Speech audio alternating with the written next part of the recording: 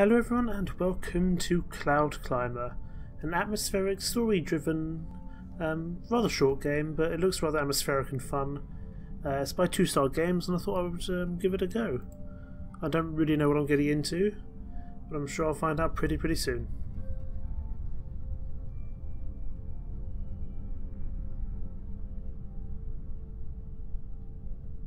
Another day has arrived. I'd best get my water before going to work.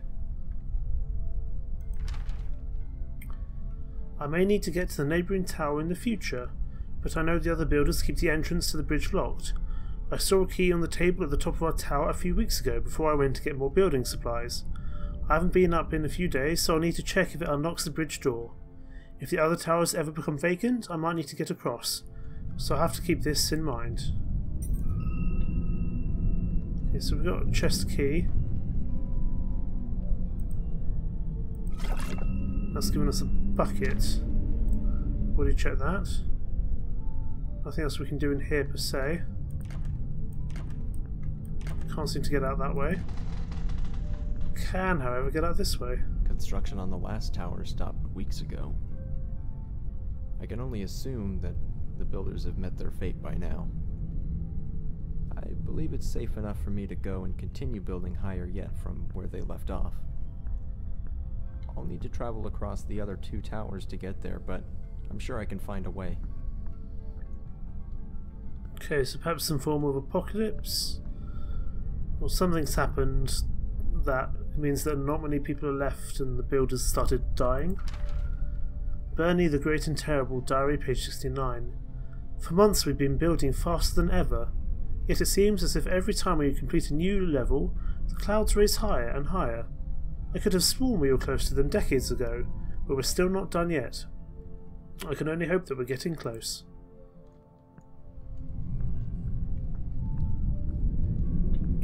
It's a very pretty game.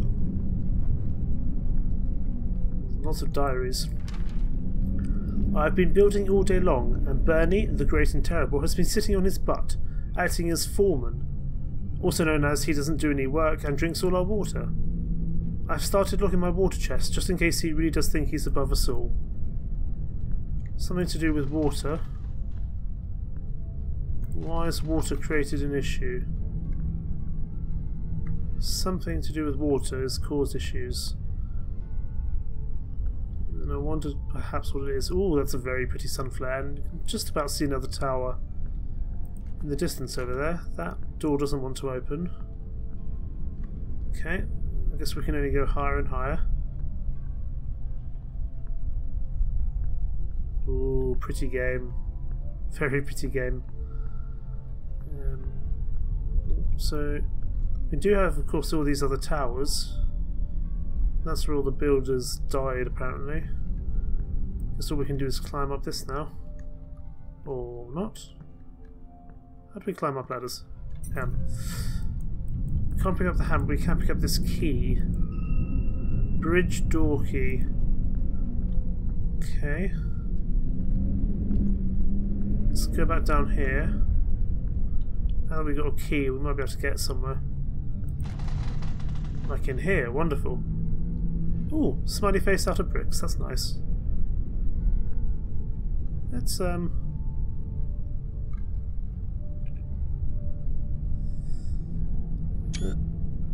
get a screenshot of that because that's pretty. I can't believe today is the 100th anniversary of our tower. I know others have been building much longer, and I wish our grandparents had taken this whole thing more seriously. 100 years ago they decided things were getting dangerous, but why didn't they see the problem 200 years ago, or even longer? I'm still glad they started building, but I just wish we had seen this coming. What has happened? It's been quite some time since I was on the 2nd tower. I haven't crossed this bridge since the builders became greedy and took the supplies that were meant to come to our tower. Just like all the other towers, its inhabitants quickly grew desperate and aggressive. Now it stands empty. The fact I can't see down suggests that something maybe has happened on the floor, and maybe towers are built to escape from it? It's not overly clear, but clearly something's happened to cause all these things to go wrong, makes you wonder what has happened. I guess I knew this day would come, but I didn't expect it to come this soon. Yesterday we started extreme rationing of our water. A few days back we stopped getting supplies from the ground crew on our lift. We can only assume that they stole the supplies themselves, ran out of water, and food sources, or simply died. If we don't get into the clouds soon, we might need to see if we can get some from one of the neighbouring towers. Okay, so yeah, as I suspected, something's clearly happened at the bottom, sort of in the world generally, for things to go wrong. And I wonder what that is. Clearly something's gone wrong. I haven't got the key to this chest. Okay. Just make sure we're not missing anything. We can see other towers in the distance, but that's about it. Wouldn't it be ironic if it rained now, after decades of building? Now would be the perfect time, since we've just started rationing our supplies once again. But I have a good feeling about things. I know I've never seen rain myself, but Grandmother always told me how wonderful it felt. It'd be so surreal to be on the ground and see water for miles, instead of desert and wasteland. I'm sure it'll rain someday. We just need to survive till then. Okay, so it suggests that the ground has kind of been encapsulated in maybe dust or a sandstorm, and they're up here trying to maybe gather water from the clouds, but it's not overly clear. Installed a rope cart on this level to get to the third tower. I should be able to use it to get across. Okay, well let's not hurry across just yet. We've still got more to explore in this tower. As I feel that once one gets across, one can't get back. There's something over here. A couple of saws, but it doesn't seem we can interact with them. Okay, we can't... Oh, we might be able to get further up, actually. Let's head up. Nothing up here apart from a very nice view of the apocalypse or whatever's happened at these quote-unquote tower blocks. I mean, they're not really tower blocks, but something has clearly gone wrong here. Although the sun is very pretty, although I'd imagine rather hot as well. And you wonder what caused it all. Why did things go wrong?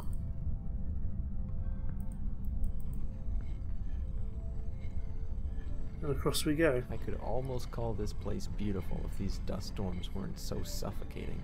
I agree. I think it's very beautiful. But not if you're dying. If you're dying, it's not the best thing in the world. I hope I find what I'm looking for at the fourth tower. And what are we looking for at the fourth tower, I wonder? Hammer we can't interact with, and another diary or note. Yesterday, Hadang fell off the tower. I don't know what happened, but it was a shame. Especially since he had the key to most of our water chests. We'll need to break the locked ones open soon, since we've almost emptied out the other chests. Okay, so it suggests that why there's no other people is due to the lack of water. I couldn't be more frustrated right now. We're running out of water, running out of building supplies, and Carl just won't get along with me. At least 5 times a day he pretends he's going to push me off the tower. I swear if I do fall someday, it'll be his fault. Ooh. So this note suggests that actually, while he fell off the tower, it could be Carl pushed him, maybe eager to get some of the water for himself. It's not overly clear, but clearly people are doing what they can to get the water, and no matter the cost, whatever happens, they're gonna get the water.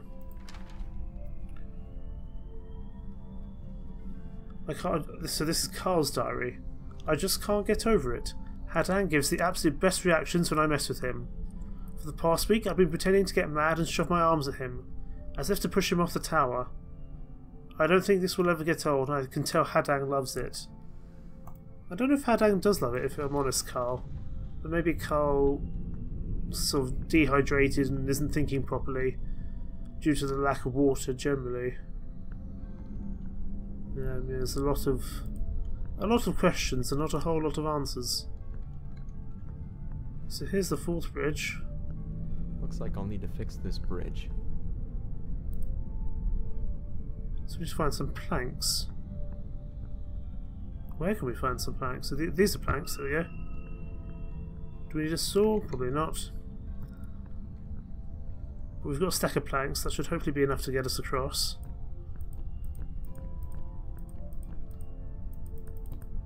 There we go, stack of planks was used. But we're going to head on to the fourth tower now. It's hard to believe that I'm the last one here. I never thought it would end like this. Makes you wonder what the whole point was in the first place. Point is surviving. A note of our ambition. Or note of ambition even. Out of everyone on this earth, our families were the only one who took the water crisis seriously.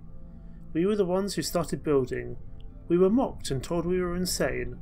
We were the ones who everyone looked up to when the lakes and rivers dried up. Our blueprints were the one that were stolen as people became desperate.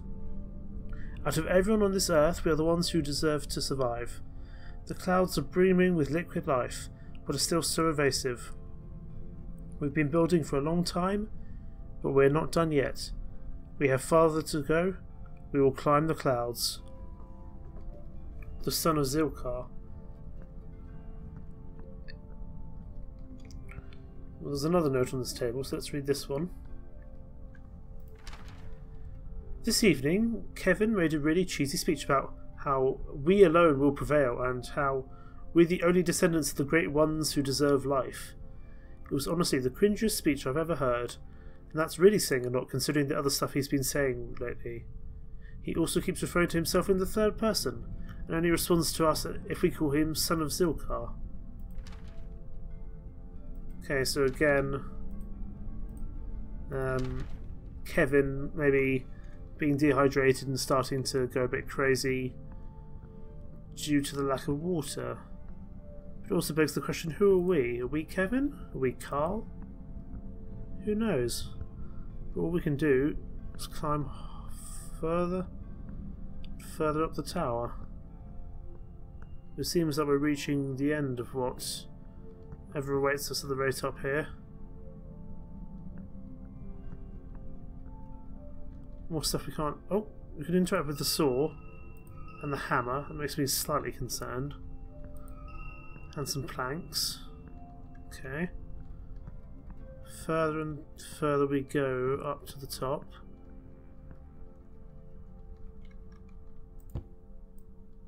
Ah, we're going to build some steps up for ourselves. Okay. I see what we need to do here.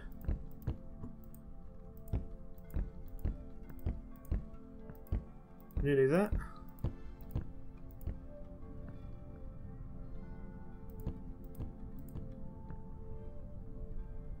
And here we are.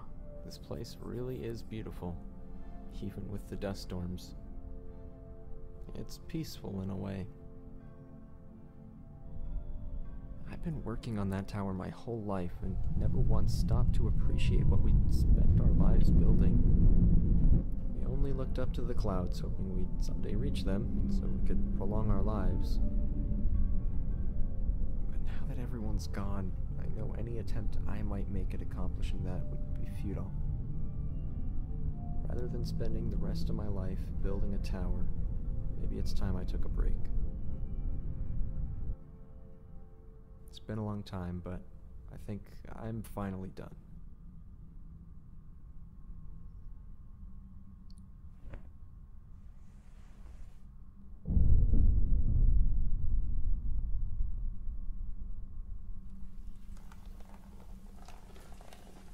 Rain.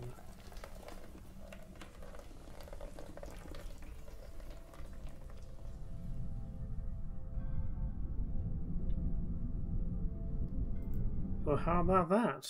We had rain. After going through all those people who slightly went mad or might have gone mad, or the lack of water caused people to turn on each other, it's still not overly clear. But just as perhaps things were about to take a slightly darker turn, we might have been about to give up all hope. Rain has started. And that allows us to continue living, continue thriving in what is undoubtedly a rather inhospitable landscape. But that is all for Cloud Climber. It's very much a short game, just a short little atmospheric walkthrough game. But sometimes I enjoy that. Sometimes I like sort of thinking about things and learning about things. So this has been Cloud Climber by 2-Star Games. Very fun. I'll put a link in the description to their website or to this game, Cloud Climber, on Steam. And yes, this has been all for today. I just thought I'd play this as it looked rather fun, and I enjoy atmospheric games and stories, and so I thought I'd give this a go. But thank you so much for watching. Take care. Bye bye.